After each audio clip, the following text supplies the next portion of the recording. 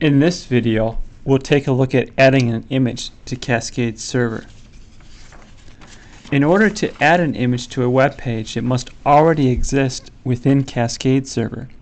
If the image is located somewhere else, you will need to add it to Cascade Server first.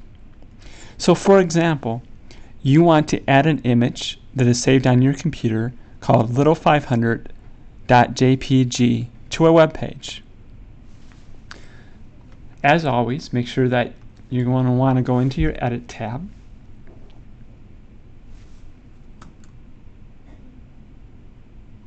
And inside the WYSIWYG editor, go ahead and place your cursor where you would like to insert the image.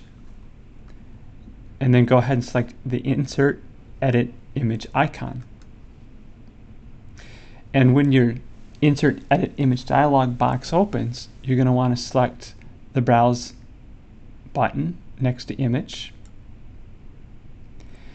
And we have a folder created called Pictures.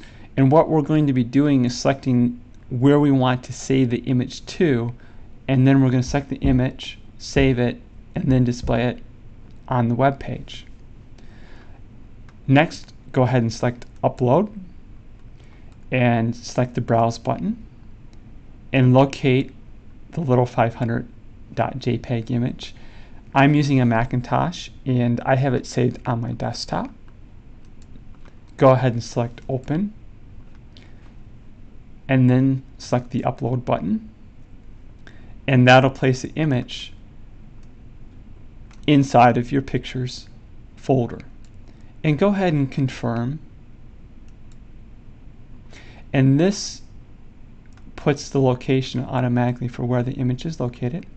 Next, you're going to want to type in the alternate text, and the alternate text will be displayed if for some reason the image is unable to be displayed, or if somebody, for example, has images turned off in the web browser, or if they can't see images. So this would be the description of the image. So I'm just going to go ahead and type picture of little500,